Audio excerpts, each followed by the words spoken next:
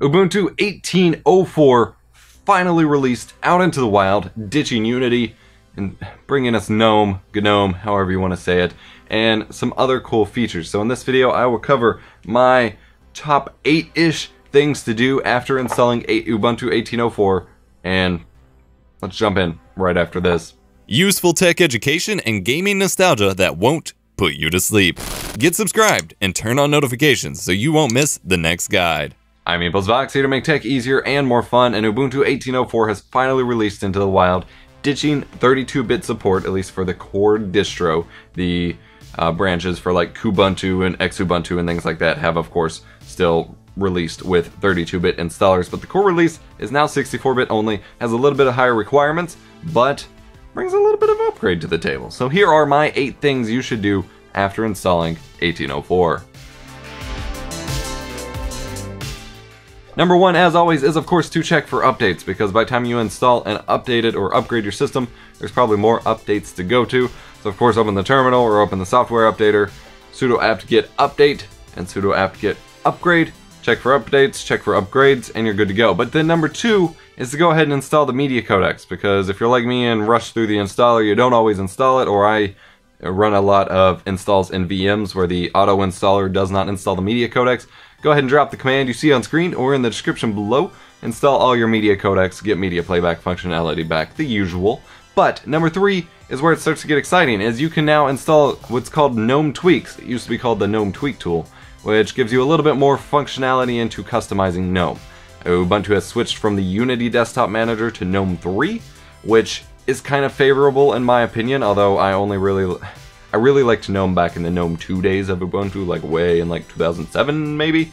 I wasn't a fan of Unity, but with GNOME 3 you can now use the GNOME tweak tool, or just tweaks is what they're calling it. And not all of the customizations work anymore from the software, but a lot of it does, which allows you to customize your theme, your icon theme, your cursor, some settings about the dashbar, things like that. Install it, start customizing, because you're going to want to tweak this a little bit to your liking.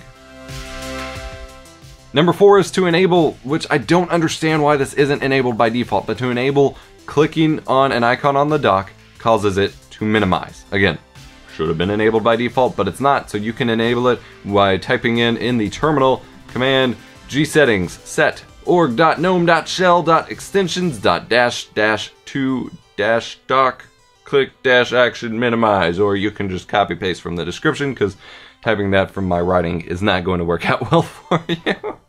But hitting that in the terminal, and as long as it goes through, now when you click on an icon of an open window in the dock, it will minimize it to the dock as normal expected functionality that somehow isn't even in the settings.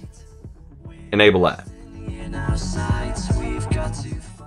You can also take advantage of Gnome Extensions, which are really cool things. They're kind of like the panel widgets and things like that of previous versions, but this allows you to add some pretty neat functionality to your GNOME desktop manager, including weather widgets. You can customize how it looks, and there's even an extension which lets you manually enable and disable extensions. I'll have links to a couple of my favorite GNOME extensions, and maybe I'll do a separate video on it in the description down below.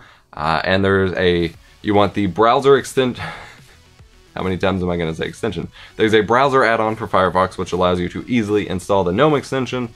Go ahead and add that with this. Then you can go on and add them to your system and enable and disable as well. Add some cool functionality.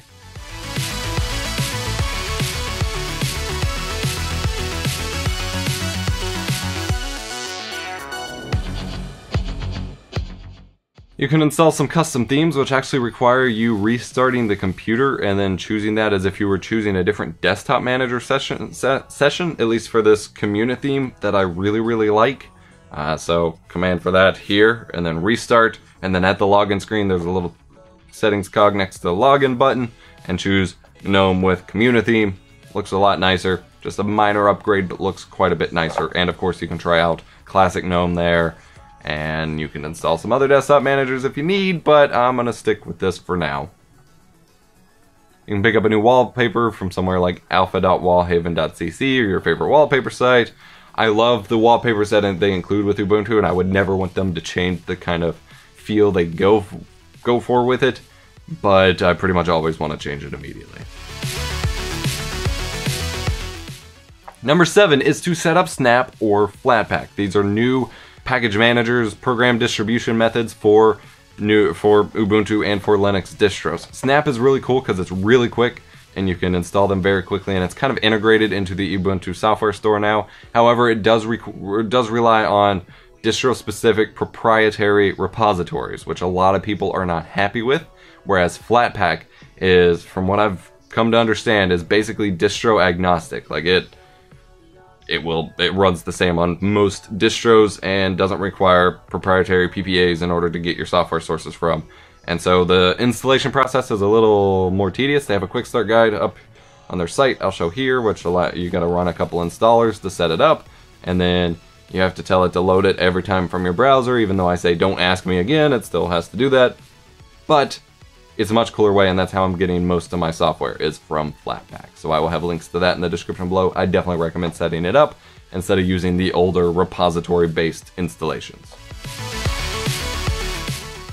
And lastly, if you are on a modern high-resolution monitor, check out the new HIDPI scaling. I realize this has been worked on over time for quite a while, but Ubuntu, just base Ubuntu with GNOME, and Kubuntu with KDE look amazing at 4K. They now, if you go to settings, displays, and where your resolution is, you now have scaling options.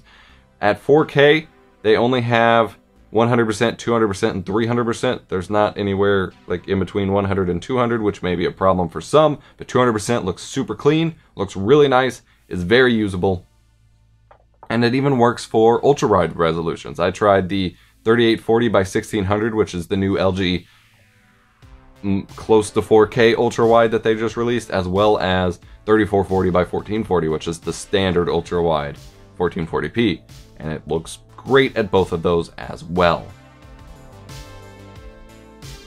So these have been my top 8, I'm honing up 10, top 8 things that you should do after installing Ubuntu 18.04. If you have anything else you'd like to suggest that people do, leave that in the comments down below. Hit the like button if you enjoyed. Links and code for everything will be in the description below as always. Subscribe for more awesome tech content. I'm EposVox, and I'll see you in the next one.